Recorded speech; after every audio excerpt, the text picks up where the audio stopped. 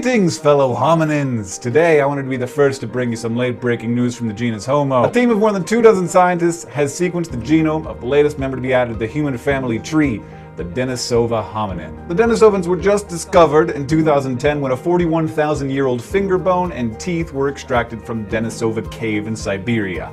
Those remains had a unique signature in their mitochondrial DNA, that's the ancestral DNA, totally different from what you inherit from your parents, showing that it was neither a modern human nor a Neanderthal. And I was just talking about these guys a few days ago. If you remember in last week's news, I mentioned that we found really old remains of modern humans in Southeast Asia, raising the odds that folks like us bumped into Denisovans, who lived as recently as 30,000 years ago. But today's revelation gives us our clearest picture yet of our very close but now sadly extinct relatives. So, here are just 3 things we know about the Denisovans that we didn't know before. Number 1. All modern humans have some Neanderthal DNA in them, suggesting that our ancient ancestors had some pretty open-minded sex lives.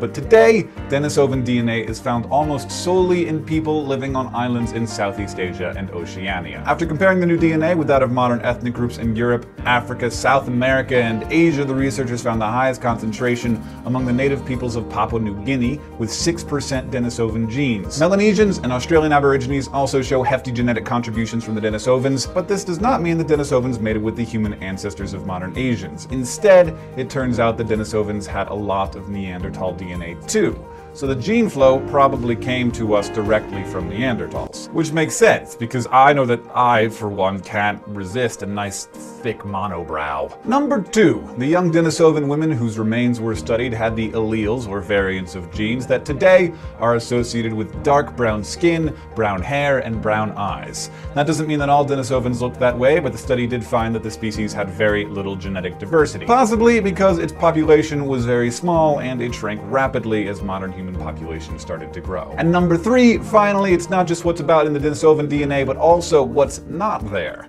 The researchers looked at DNA sequences common among all primates, dating all the way back to before modern human ancestors diverged from Denisovan ancestors as much as 800,000 years ago. They found that most of the changes that have taken place in us since then are in the brain, especially in genes that regulate brain development and language skills. So thanks to the researchers, but most of all this ancient Proto-Russian girl, for leaving behind such lovely, well-preserved bones for us to study and learn from. You can read all about it in this week's issue of the journal Science. Thank you for watching this. Subscribe, and if you want to ask us any questions or give us any suggestions, we're on Facebook or Twitter, or of course in the comments below.